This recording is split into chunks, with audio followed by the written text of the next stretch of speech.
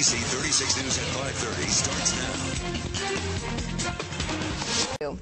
Well, it's a new device designed to help those suffering from heart failure. Coming up next in Your Health, see how Kentucky is contributing to this state-of-the-art treatment.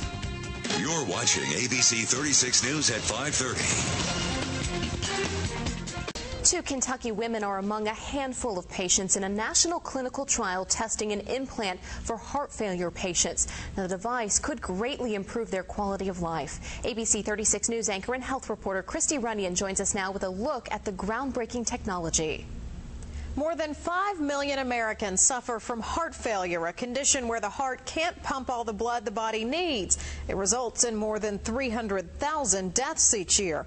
A device being tested right here in Kentucky could change the way the condition is treated.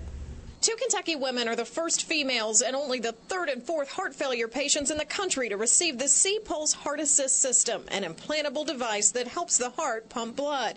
Faye Prather is thrilled to be one of the first people to receive the treatment.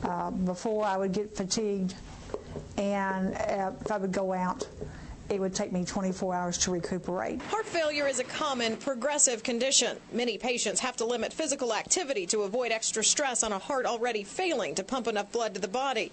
After having the device implanted last month at Jewish Hospital in Louisville, Faye can already see a difference. And now with this, I can go out, do an activity. I may come home and 2 hours rest, and I'm ready to go do something else. Patients with advanced heart failure are typically comfortable only at rest. The hope is the implant would remove physical limitations and greatly improve their quality of life. Patients can be very active because now their heart is supported. We're hoping and trying to see whether or not this device will also improve patients' activity, but that would be the hope.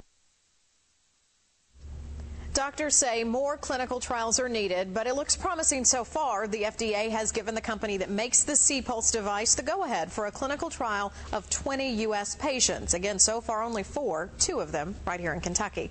If approved, the new technology could be ready for widespread use in a few years. Live in the studio tonight, Christy Runyon, ABC 36 News. All right, Christy, thank you.